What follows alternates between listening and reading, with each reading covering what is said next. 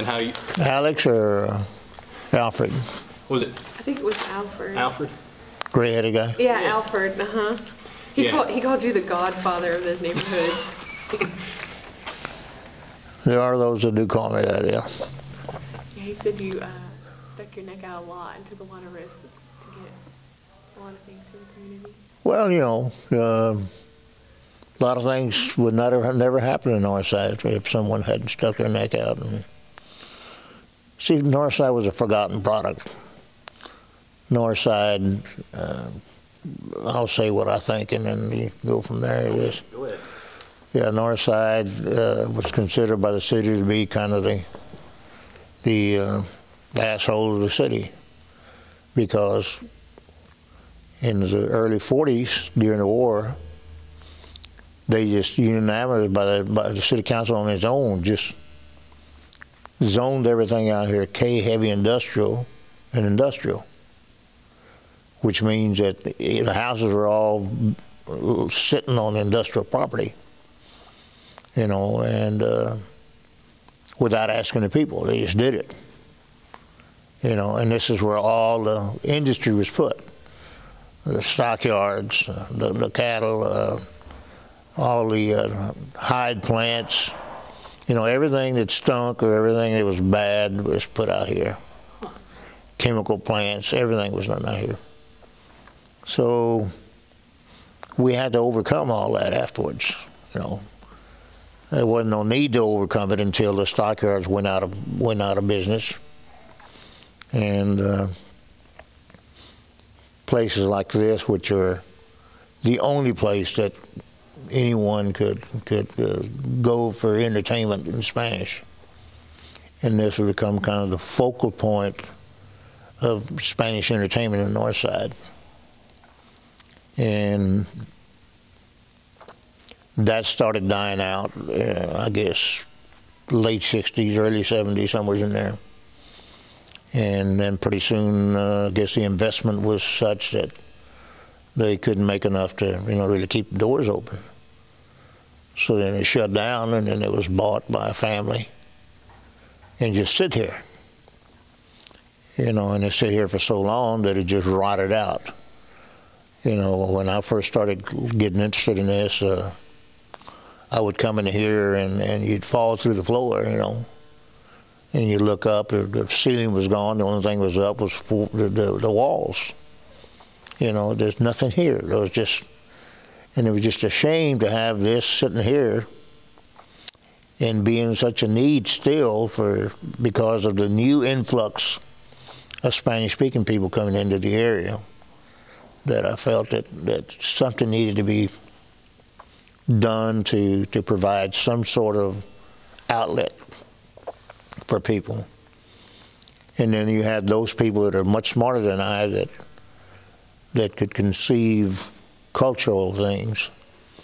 See, and where I was just thinking of providing something, they had to plan to implement and providing the type of entertainment that needed to be done. I was good at fundraising, but I was not a culture thing. So, you know, it's kind of the combination of the two. I would provide with my leadership to obtain monies, and they would spend it. So that worked out pretty good. We made a good team. When I left office, Jim Lane took over as my representative, my councilman out here, and that's so combined together with him, we started figuring ways, and of course, one of the last things that the Secretary of HUD, which at the time was Henry Cisneros, did before he left office was to provide us with a $6 million grant, you know, which is basically the foundation of everything here in the North Side kicking off. I mean, in the 1400 block, 1500 block of North Main, 1300 block, we were able to utilize that money to matching monies, but we had $1 million that was clear for the city to use as they chose to use. So we directed it to the theater, and we totally went through and gutted it. I mean, gutted it where only the walls stood up, floors were taken out, and we totally rebuilt it. And then we had that grand opening where, I don't know whether the Lord was mad at us for doing it, but it stormed heavily the day we opened it, you know. Really? So we opened it under the great moon, what do you call it?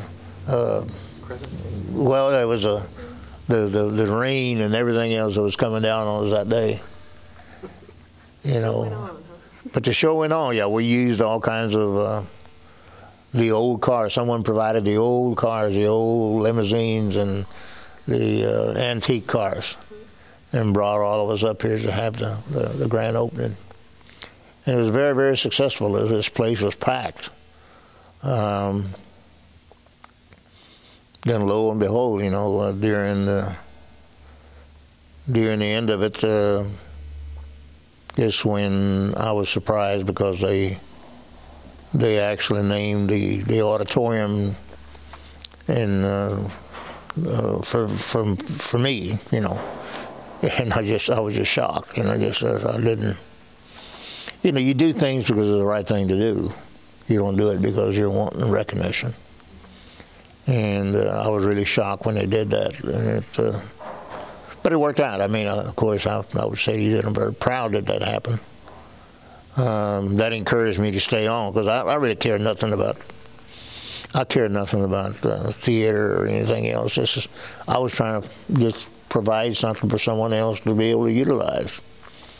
And if you recall, I was getting all kinds of instructions trying to learn how to operate, you know, the sound equipment and everything else, or how to control the lights in this place, and that was quite a trick, trying to learn to do that, because the sound boards and the lighting boards that we got were old equipment that they gave us.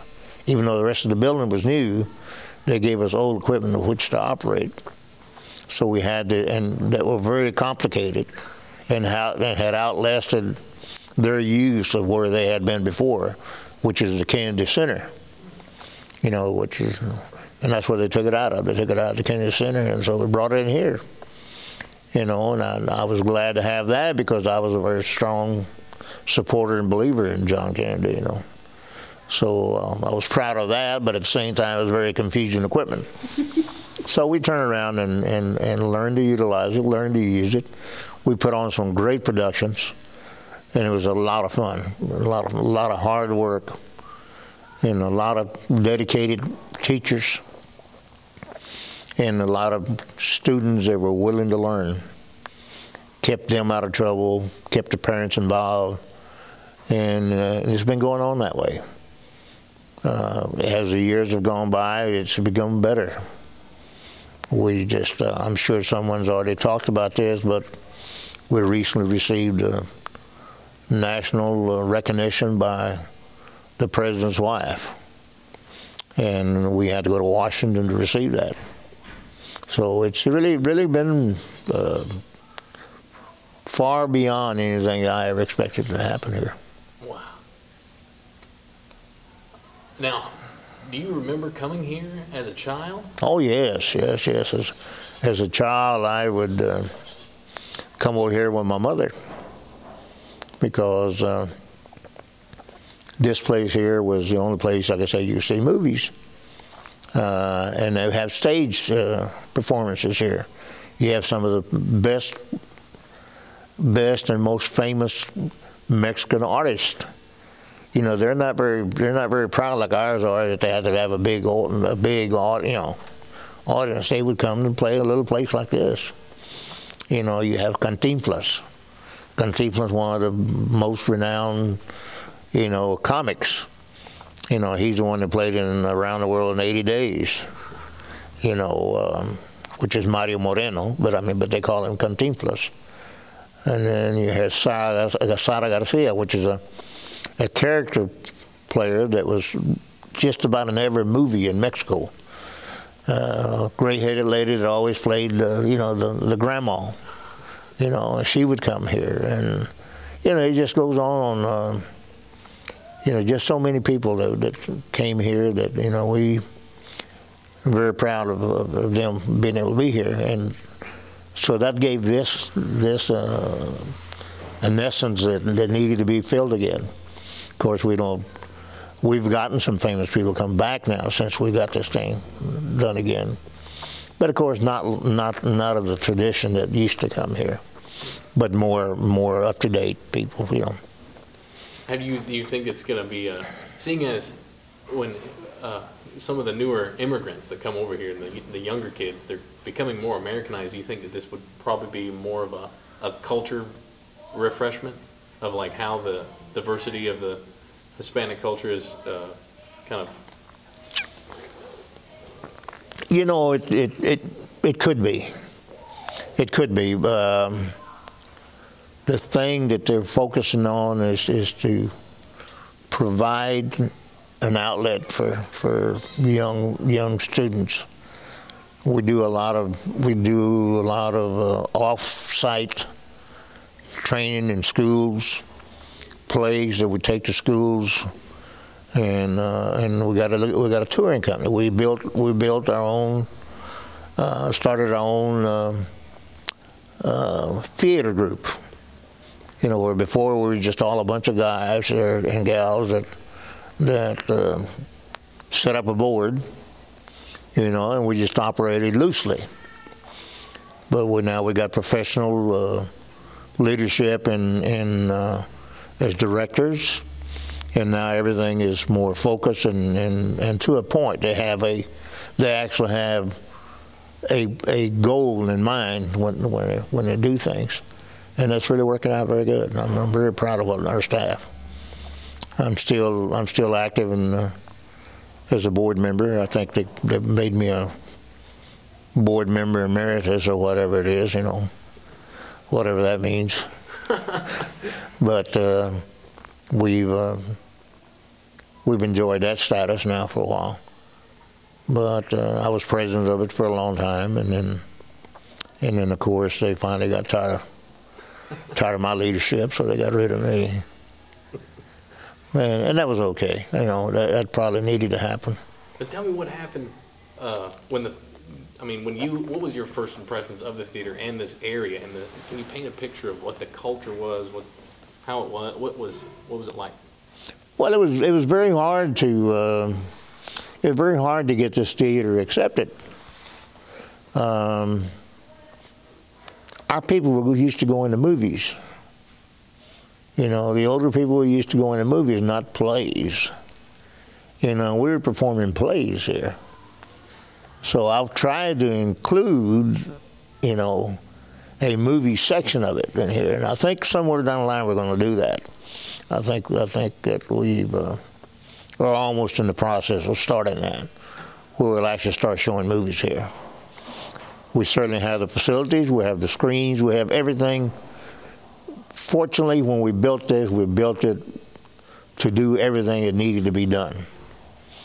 And I don't think we were short-sighted in that. I remember the first screen that they put here, I called in the city people and said, "What are you trying to do? That's got to go." So they brought me one twice the size. Now that's what we needed, because now we can show, it just didn't need to be that small. It just needed to be a large screen.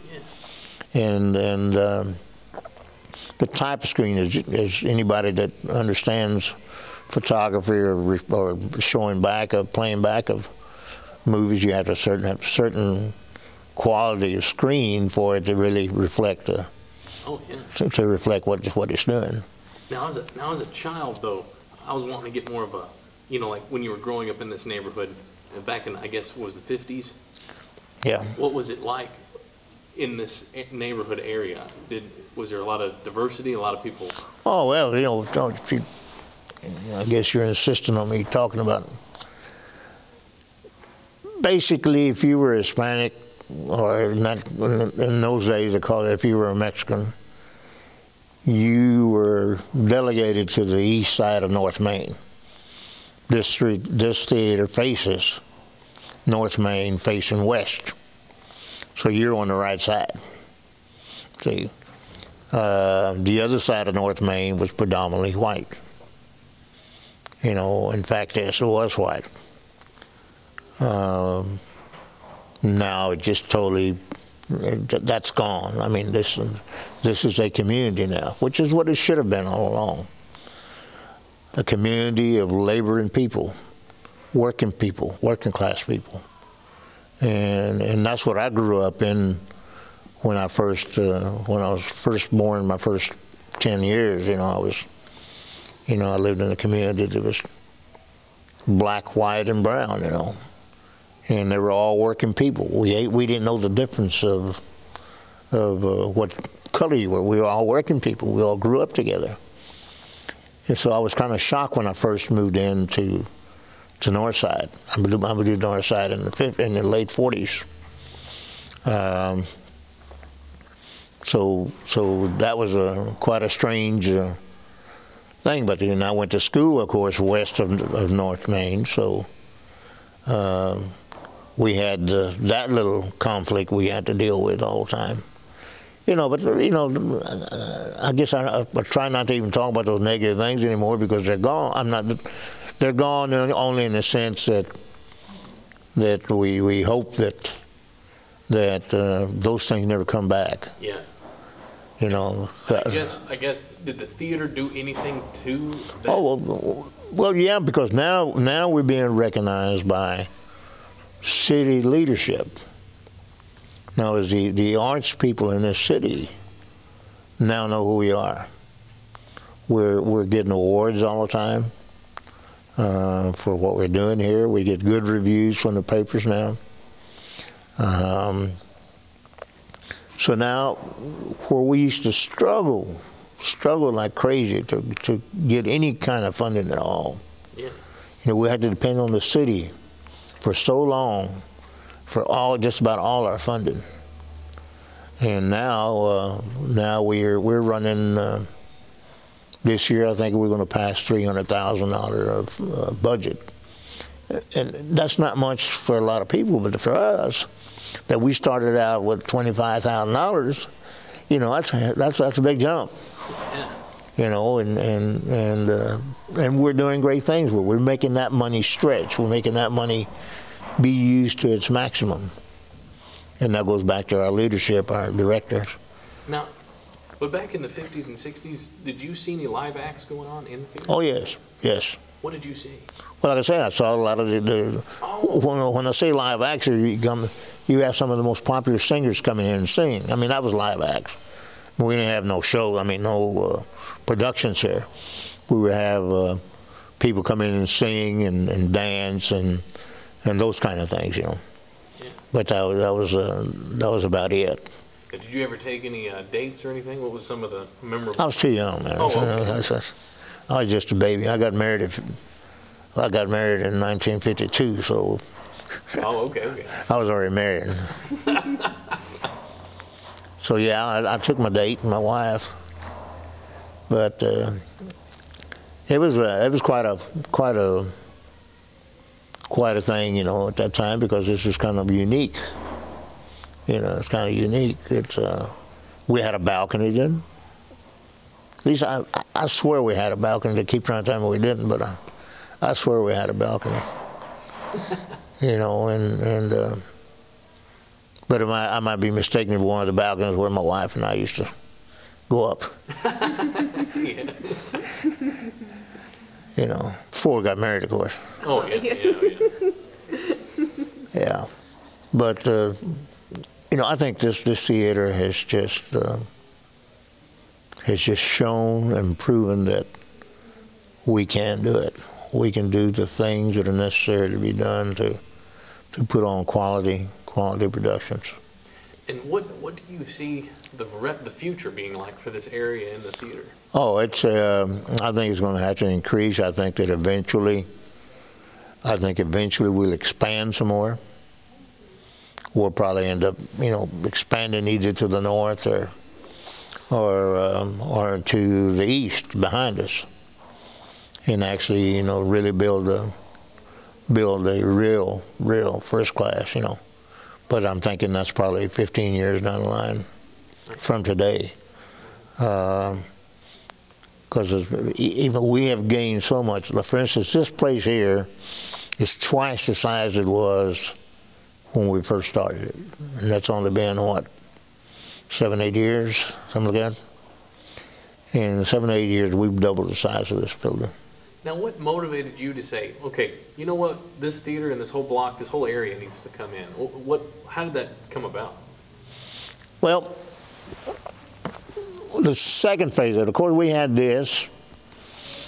We got it rebuilt. We got the city to build it for us. And then somehow I talked the city into buying the building next door and tear it down and build a what we call a museum an exhibit hall. Exhibit hall with offices and all the other things that go along with the theater. And that's really worked out very good. That's worked out very good. Now we have access to this building here through several ways now. Before, when you were on the stage, you either go in out the back, or had to come out through the front. Well, now we got exits now. It's becoming a first-class operation. Now we do productions, and we build the sets to go with it. And if you remember in the first parts of this, you saw what kind of things we had. We struggled with lights. Oh, yeah. Lights was the thing that made the whole production. Using lights instead of sets, because we didn't have the sets. Yeah. But now we do.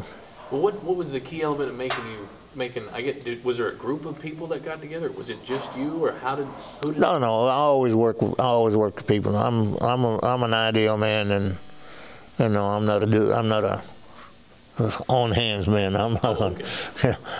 I know what a hammer is, but that's about it. But how did it get about? Well, we get people that are good at making things happen once you plant that ideal in their mind. And the thing you got to do, you got to nurture it, and then be able to provide money so they know it can be done. And that was where I came in. I had a lot of connections with both the community and the city at the time. That we were still able to. We had people that believed in us, and would find monies for us. And that's still going on. So I'm proud of our accomplishments. Because no one person does this.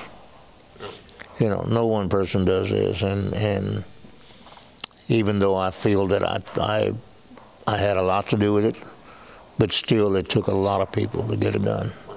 Now, at one point in time, there was a lull where the theater was shut down, and it was in kind of no one owned it, and I think eventually the restaurant. Yeah. Yes. Yeah, Alfred and his dad bought it, and then they said there was a lot of bars in the area. Do you remember? Totally around, for sure. I mean, I used to go to all the bars. Well, the building next door that we bought, that used to be one of the most famous bars on the north side, pool halls. Yeah, dance hall. Yeah, it was a hotel. I mean, we took care of everybody. You had a pool hall on the basement floor, you had a dance hall and bar on the second floor, and then you had a hotel upstairs. Yeah, and then at one time it was a grocery store. Yes. And when it burned, then the grocery store moved across the street. And for the sake of for people to identify with it, it used to be Loveless grocery store. It used to be on the corner of 15th there and 14th and North Main. And they made it a strip shopping center across the street. It was a grocery store. And I was getting from Alfred, he said that most of the violence wasn't gang, it was more like No. somebody ruined somebody's name or some passionate thing. What was your take on that? No, man, there wasn't a gang issue then. That gang issue came much later. Gang issues here, I mean, what would happen is someone's in there drinking and somebody wants to take somebody else's girl, and so we went out and decided it. You know, you either get cut up or shot, one or the other. You never did any of that? No. Take anybody else's girl? No. No, I was too young, number one, to be in here. Okay. But I did. I liked to come in and see what was going on. I love to dance. I've always loved to dance. So I saw a lot of fights, you know, and always worried about getting cut or shot, you know, but I was there. What made you want to be a council member, or what was there an event in your life where you're just like, you know, somebody needs to do something, I want to make a difference? I'm sorry? Yeah, why did you take your career path? Why did you, I mean, like, did you say at one time when you were younger that, you know, I want to make a difference, I want to run for city council, or what was it? Actually, I didn't. Oh, really? I was out of the country, in fact, when I got called, and they made this single-member district. Then I was called and said, you know, you're articulate, you speak both languages fluently. You would be the ideal person to run for city council. So I kept saying no. I was getting paid more money I ever made in my life when I was down in Mexico. I was working there. And then I was reminded that I had promised to do that if they ever went to single-member district. So you gave us your word. Well, that locked me in, because I am a man that believes in responding to if I give you my word, I'll follow through with it. So I gave notice to the company and came back. And fortunately, there was 8 of us ran the first time. And I was able to win out of those 8. You know, and it was quite a victory. That was, I don't even talk about it now because I'll start crying. I get tears in my eyes because that was a something to see. I mean, the first non-white to be elected on city council in 4. And while in office, what did you do? Oh, you know, if you were to drive through this neighborhood, you'll see, you know, parks, streets, everything, libraries. You see centers, community centers. You know, and they all got my name on them. You can see them. You can go. The ones we were involved with, we got very, very involved. I was very. I had a very good way of manipulating, and that's a bad word, but that's what it was. I manipulated the money to come to Northside, simply based on the fact that Northside had long been forgotten, and it needed it the worst of anybody else. Do you think they zoned it industrial? I know they did. So that they could kind of push everybody? I know they did. I mean, that was a fact when I said that. That was a fact. That happened around 1941, 42. Yeah. Put all the crud in Northside. How did you sweep that? How did you pull that? Well, I simply had our staff go through and do a complete analysis of all the zoning cases, of all the zoning here in the near Northside. Tell me what the proper zoning should be. Let's look at what's there now. And then give the people an opportunity without cost to them to rezone it back to what it should be. Because people that owned a house would try to get a loan and could not get a loan because it was zoned industrial. All right? And the reason for that is because you got 0 lot line, which means that someone could build a building right next to your lot. I mean, right on your line, see? Well, when it's a house, then you got at least a 5 foot on each side, you know, separation. So it's made quite a difference, and we did that. I didn't get it all complete. I think it's being completed now. But I started and all that, you know. And the staff was very reluctant to do that for me, but it got done. We were able to get staff to spend money out here. I know that the mayor at the time was Bob Boland, and he said to me one day, I had my accountant go over all of the expenditures we've made since I've been on as mayor, and you have gotten 75% of all the money from this council spent in Northside. I said, how'd I miss that other 25%? He said, you mean that, don't you? I said, yes, sir. If I could get it all, I'll get it out Northside. Yeah. Simply because it's been the most neglected of any other portion. And for that reason, most of the guys went along with it, because they knew the Northside had been neglected. And thus they didn't really fight me about it.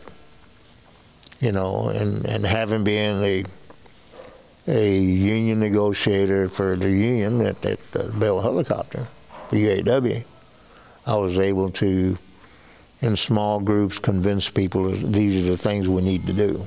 Yeah. And we're able to do it. That's. I mean, that's the only things that I can say positive about my ability, my negotiating ability. But I'm saying it took a lot of people to do it. I'm just one individual. It still takes 5 votes. Oh yeah. You know, so you have to be able to convince at least 4 people that will go with you. That's what I tell all new council members going and count to 5.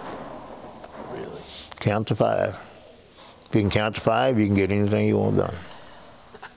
You know. Whenever you talked about how you said you'd give your word if you ran, how did you get to that conversation where you said, I'd give your word, you would give your word to run? Well, I had a lady that used to hound me to death about running, and I said, I have no desire to ever run. Every Hispanic that ran got their can beat bad. I said, nah. And me, I was just interested in doing what I was doing. You know, just I didn't care nothing about getting into politics or anything else. And so she hounded me enough that finally I said, okay, just to get her off my back, you know. And she reminded me, you promised. You gave us your word. So you were just going to be the councilman whether you liked it or not? Well, not only, you had to win first. That's true. But they supplied the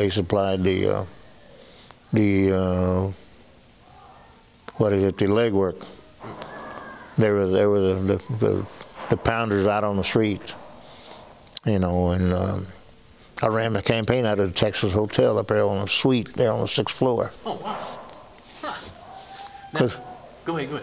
Yeah, when I came back from Mexico, of course, the company pays you for 30 days all expenses when you come back. And my campaign chairperson was the the manager of the Texas Hotel's wife. So she set me up in their suite up there. You know, so, and paying regular prices. I wasn't paying because Bell was paying for the room. Yeah. You know, and of course I had a bedroom, and I had 2 great meeting. I had 2 bedrooms and a great meeting room there, right there by the pool. So it was real low cost campaign place. But that started, and of course we had to move to a house because it ran longer than that. That's back when you used to get elected in March. Okay. And when you left, were you satisfied? Oh no, I don't like getting beat. I finally got beat because of my involvement with the airport. As you know, I became chairman of the board of Dallas Fort Worth International. People felt that was taking too much away from the city because I went all over the world trying to get airlines to fly into DFW. You know, it was successful. Yeah. Wow. Wow, it's amazing. Awesome. You've been busy. Yes. Let's see, I can't think of anything more about the theater. We did the past and present, and we did the lull, and did some of the historic already and how you renovated it. Is there any other crazy stories that you could give us that happened when you were visiting the theater in its heyday, I guess they would say? Well, of course, they used to sell the popcorn. I'd love to come over and get that little popcorn. They used to sell it out of that window there. They used to be. They had that little popcorn machine there and candies and everything else, and you go up there just like every other theater, And it was just great to get that. Now, was there ever an act that came through that everybody hated and they threw vegetables at them? No, not that I know of. No, no, not that I know of. But it did now. Was there any event that happened here that was kind of unique that you experienced, like a singer going to the stage or a singer coming out of the audience, or They all did. That's one thing about Mexican actors and players and everything. They come out in the audience. They don't get to keep themselves away from the people. The people's what made them. They recognize that, so they make it a point to go out into the crowd, touch hands, and all those things. Where would they stay when they would come here to? Well, that's stuff that I was too young to really understand that. Those things were being taken care of by somebody else. So I don't know what that part of the entertainment I knew nothing about. Was it weird to see your parents reacting to, and coming? Well, just my mom, because my dad died when I was 7 years old. So okay. He died in 1941. Mom never remarried? No, well, she did for about a year, and then I helped her get rid of that one. Yeah. So your mom would take you here and come with friends or family? Yeah, they got a little group of old ladies, to come to see them. And when you were growing up, who'd you grow up with that's still here today? Well, we meet on the second Tuesday of the month. First Tuesday of the month. First Tuesday of the month, we meet at a restaurant and we all get together. And that's about, the last count was about 60. Oh, really? People that grew up in this neighborhood that we all went to school together, or not necessarily the same school, but went to different schools, and we all run around about the same. We all knew each other because we all, were about the same age. What was their names? Do you know? Oh, well, a lot of names. I mean, you got the Rodriguez family, which owned the Rodriguez Festive Foods. They're part of it. There's about 4 brothers that go to this meeting. They still own that plant down there, or they sold it? No, they sold it at a good price and good retaining fee to stay on as consultants. Ah. And then one of the Rodriguez boys couldn't stand it anymore. He bought the tamale plant back because that was his mother's, So he bought that back into the family. Now they're operating that. Was that Raul Rodriguez or? No, it's Ernest. Ernest, okay. Ernest, and Ernest has got his sons that are operating it. Okay. That's it. And now you got the second and third generation of guys that are the ones that are active now. See, we're all the fuddy-duddies. Oh yeah. And Joe T's? Well, Joe T was Tafoya. Actually, his name was Tafoya. Okay.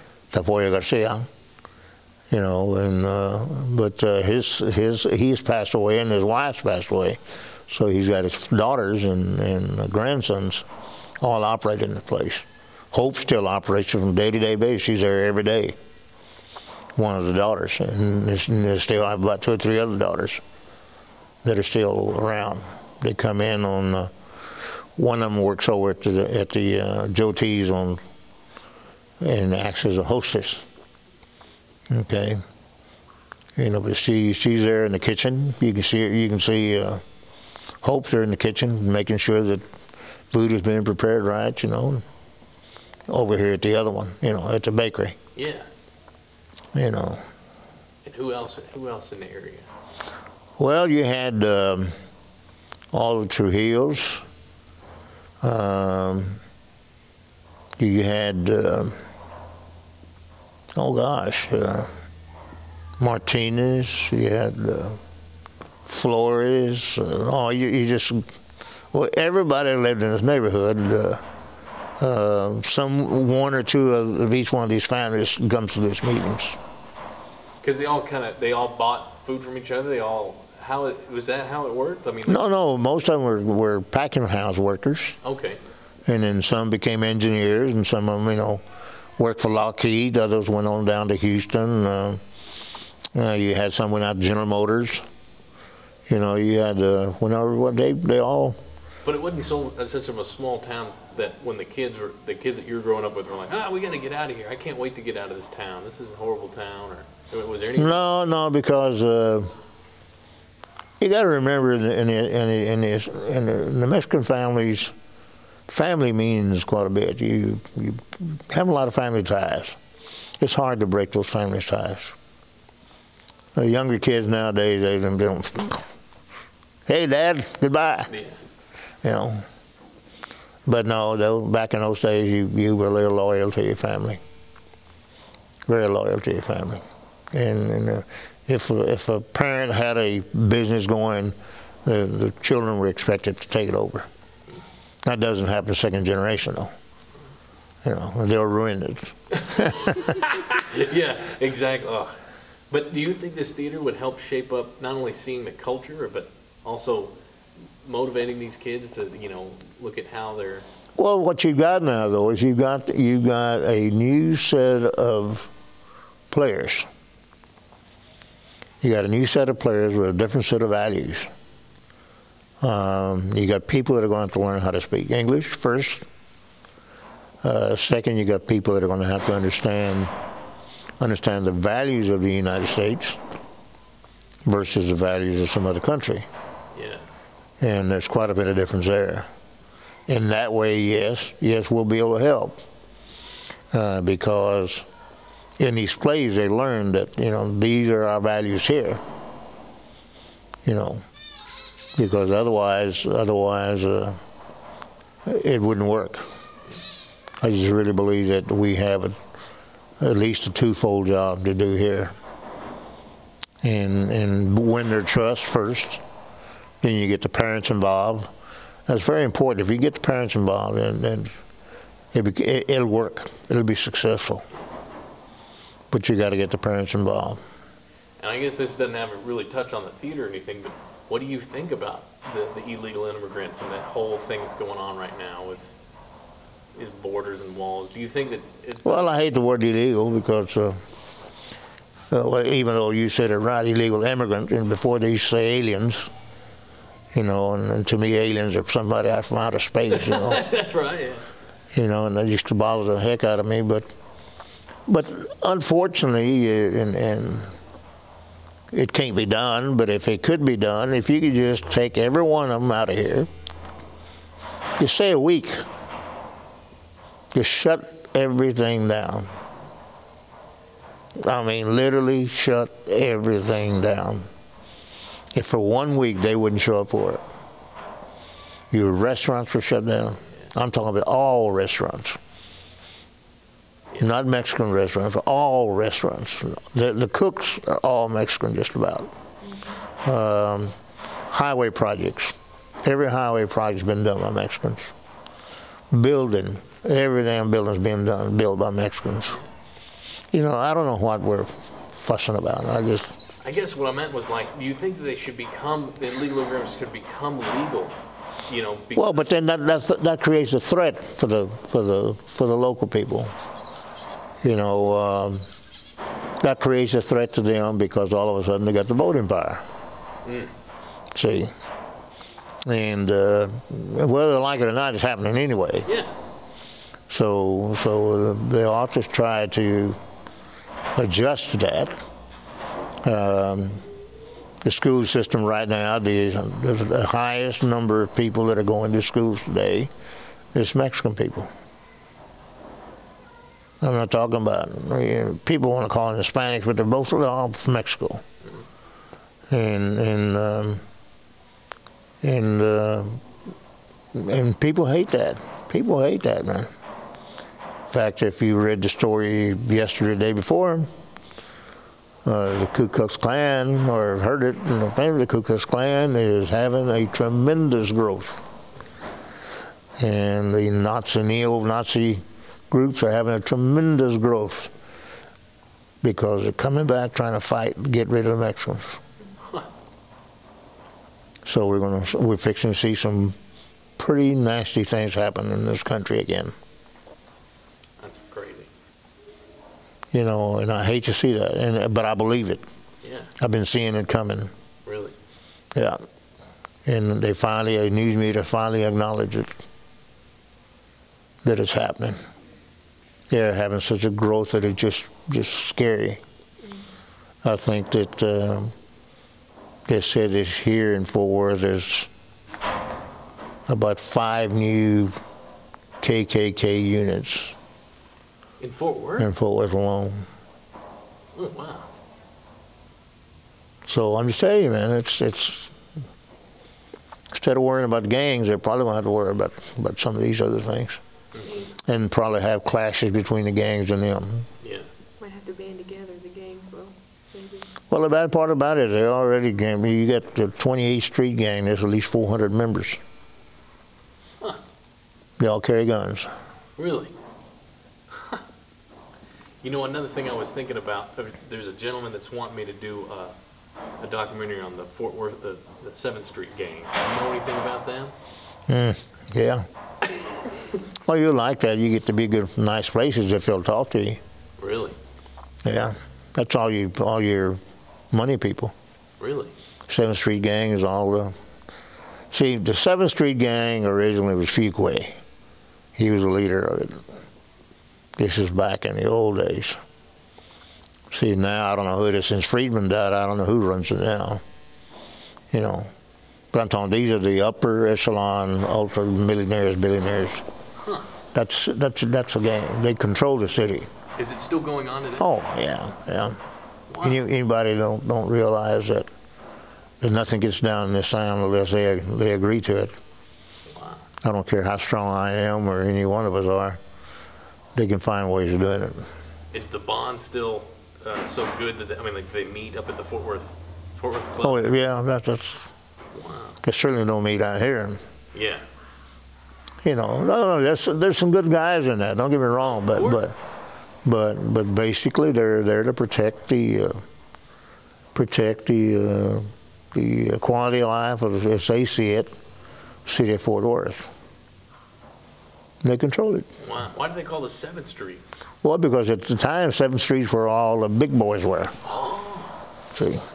Wow. That's where all the big business people were, all the oil people were at. And that's what Fort Worth used to be, oil. Oh, yeah. All oil. And did you ever have a run-in while you were in the city council with anything like, no, we're not going to do that, or no, we're not going to put our money there, or whatever? I hate to bring those things back up. Oh, you know me, as bashful as I was, yes, I had quite a few. You know, and usually won mine. Wow. Because I was able to convince them of reasoning, even though I agree with your position from your perspective, but you got to look at it from my perspective. I represent the day-to-day person out here. You know, and they are having a hard time. They don't have the luxuries that you have. So we need to consider how are we going to be able to find some way of accommodating these people so they too can have a chance. And you got one, they were pretty good about that. If you could make a good argument, they would work with you. Wow. Yeah. So it wasn't that didn't make them like me anymore, but at least I talk with reason. Yeah. And that's all they want. They don't want to be yelled at. They just want some logic of Yeah, some logic, exactly. Okay, awesome. Well, I think I got all the questions I need. This is great. I don't know if Kat, she's probably got somebody else. You got some other people lined up? No. Oh, okay. I didn't know how much time we had, because It's a wrap for today, and then we start again on Thursday. we just got a fountain of information here. I don't know how much. Ooh, this light is blinding. I don't know how much more talking you want to do, but I got. Oh, good. Are you done? Oh yeah, no, yeah. I can't. Some of the other things I'd rather not really. Oh, okay. I'm sorry. I'm sorry. No, because got this thing still on. Yeah.